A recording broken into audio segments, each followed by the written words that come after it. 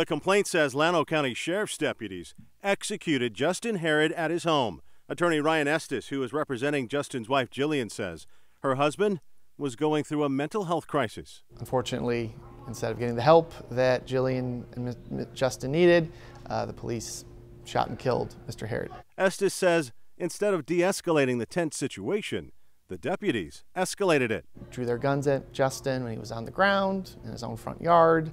They were yelling at him, they were swearing at him, and then the standoff lasted for, I believe, 18 minutes. A standoff where Justin was face down on the ground, and the complaint says Justin made no dangerous movements before he was shot. Now Jillian Harrod wants to see a change in law enforcement departments in Llano and Central Texas and how they train their officers during a mental health crisis.